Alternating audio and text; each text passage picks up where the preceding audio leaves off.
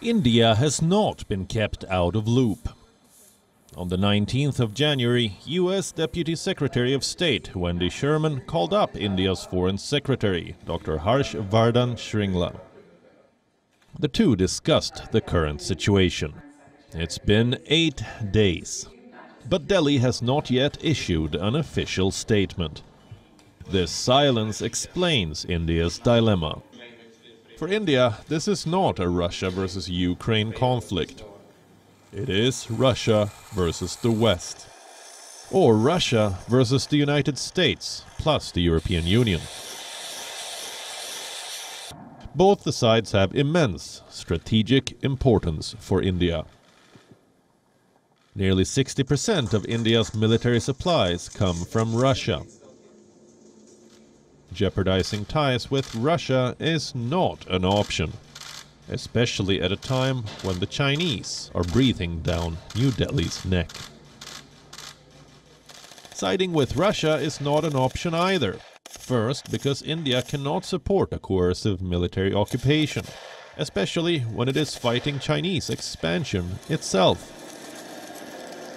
Second, siding with Russia would mean jeopardizing ties with the West.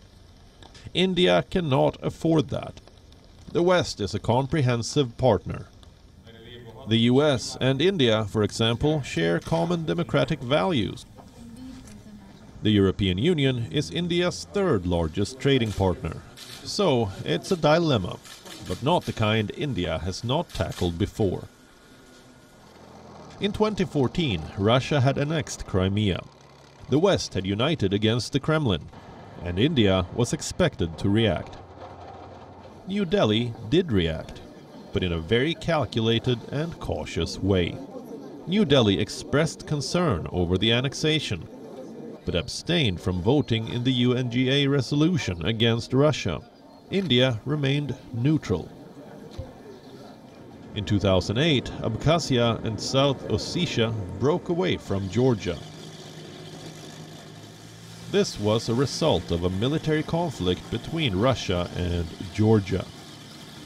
India did not recognize either Abkhazia or South Ossetia as independent countries.